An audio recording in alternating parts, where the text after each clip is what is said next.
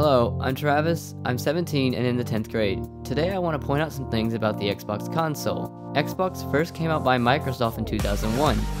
For the time it was out, from 2001 to 2006, it sold 24 million units. The second console, named Xbox 360, was a huge improvement on 3D graphics and the way the game plays. This console lasted from 2005 to 2013 and sold 77.2 million consoles. The console in question is Xbox One, which was named backwards from the 360. Xbox One will start up needing an internet connection. Without one, you'll have nothing more than a shiny box, because the Xbox One needs to download software before starting.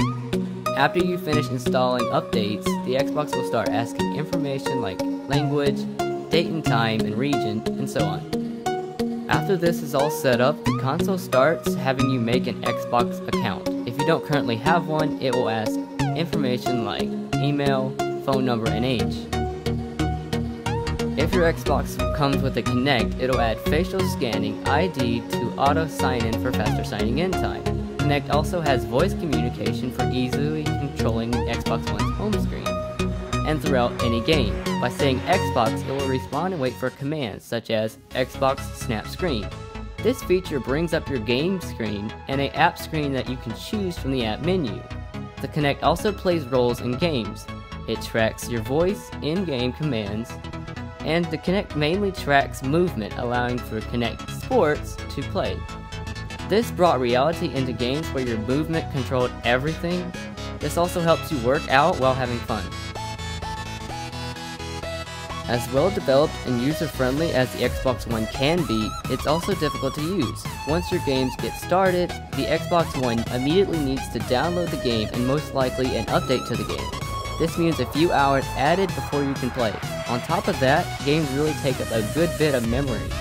This causes a problem for needing more memory to play more games. Whereas Xbox 360 did not do this, this huge transition caused a major upset among fans. Some were even staying with the 360 due to having limited amount of storage in the Xbox One. Now the storage uproar is not all bad, because needing to download the games gives beautiful graphics, animations, and sound. Whereas 360 can only limit its graphics, Xbox One can go beyond what we think reality gameplay looks like. Xbox One is well polished, the console rarely bugs out, and in the event of a crash it can save your files. The games show room to expand and give more realistic playing features, like soft body physics, environmental damage, and seeable damage on player models and computer-operated players.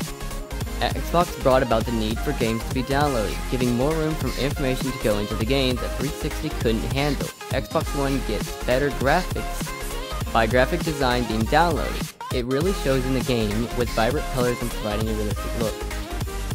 To wrap up the Xbox One, I feel Microsoft wants games to look better, run smoother, and have immersive gameplay. The downloading feature is a setback, although it lets games play a lot better than previous consoles. The Xbox by far operates the best, being both beautiful and plays games smoothly. I highly suggest getting an Xbox One and trying it out for yourself. Here we go!